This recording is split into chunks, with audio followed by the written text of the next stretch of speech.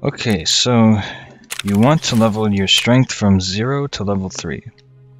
I'm going to tell you how I was able to get this far in a very inexpensive way that doesn't involve you throwing a million Zarias for millions and millions of rubles. I have gotten that far by using the following loadout. Get a helmet of your choosing, really, armor of your choosing, and then load up a Makarov with 1 mag.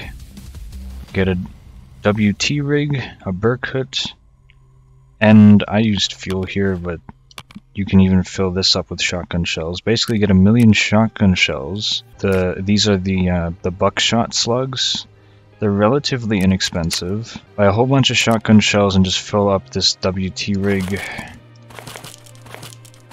with them, along with your pockets and your entire Berkut. If you're watching this well into the future, maybe like 6 months to a couple years into the future from when this video is posted, the number may be different, but at the time of recording this, the minimum weight needed so that you would start leveling strength as you walked is 48.75 kilograms. If you are at or above the weight of 48.75 kilograms, you will start to level weight as you walk, and this is one of the most inexpensive loadouts that you could go with. The reason I go with some protection and a Makarov is because I hit up shoreline. You basically hit up shoreline during the daytime so you can see scavs in front of you. You know, you go all the way here, ensure everything. Make sure your energy is up to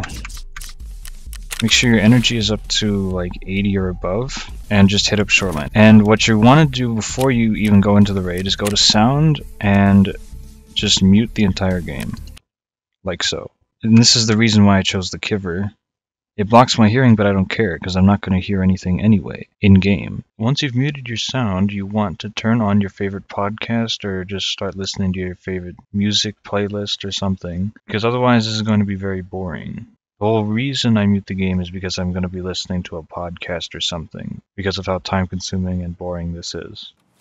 Alright, so here we are in-game now, and we're trudging along. And the route that I like to take is basically, you want to reach this highway. It has the least probability of having actual players on it, because most players should rush the resort up over towards the north.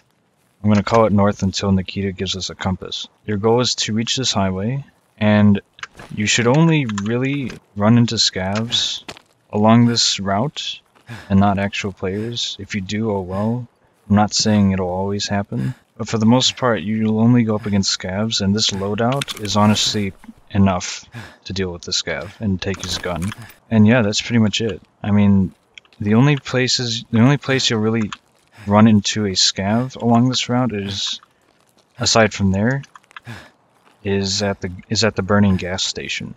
But I'm gonna go ahead and end the video here, and I'm gonna mute the game and listen to my podcast now. I hope you guys found this helpful. If you did, feel free to give the video a thumbs up. And if you really like my content, then feel free to subscribe. I'll definitely be dedicating my time to creating content for you. But yeah, without further ado, I'm going to end the video here. Hope you enjoyed and found it useful in leveling strength to level 3 to get those vents built. And yeah, I'll see you guys next time in the server. Have a good one.